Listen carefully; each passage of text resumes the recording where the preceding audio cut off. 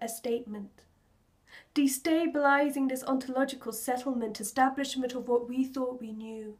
Bridging particles with this new proposition, beyond the mirage of imprinted information, relayed in Qualyer's message, with inspiration of an undiscovered world, antimatter particles found in pockets, bartered for a spare set of realities, sparked by the questioning mentality that made us whole, the soul beat that made our marionettes dance. So, hello everyone and welcome to the final Formula Friday, and I have finished with Dirac's equation, as you can see down here. And I was thinking, if I saw this back, a year later, and just think of all the ways that we can stage YouTube videos and so on, and how I would manage to get this piece of paper stuck with blue tack. You can actually see the depth of how far this paper is away from me. I could actually bring it out here and show you.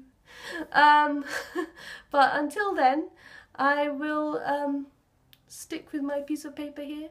And yeah, let's get on with Formula Friday.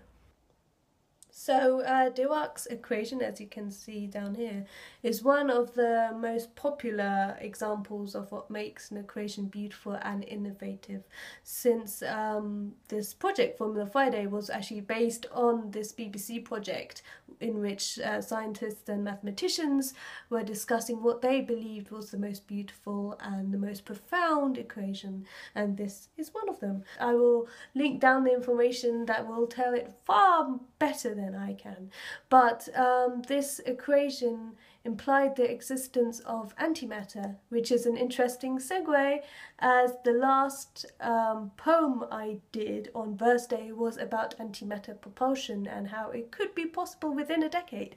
So you can see it up here.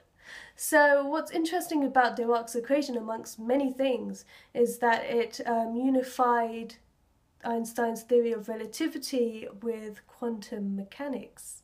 So you can kind of see the ideals of movement of small particles and how they actually function in general, and it's a really interesting thing that I want to learn more about, and I want to know whether I'm actually talking sense at this point, which would also help.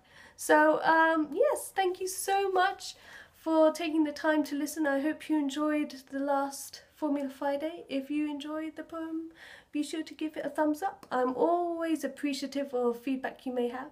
And if you'd like to subscribe, I do science poems every Thursday on a topic called Verse Day.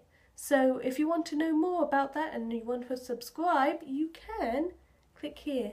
So I want to say thank you so much again, and I hope you've enjoyed Formula Friday. I hope by next year I'll have learned a little more and can share a little more of information. So yeah, thank you so much. Have a great weekend, everyone, and I will see you soon, hopefully, for First Day. So, signing off.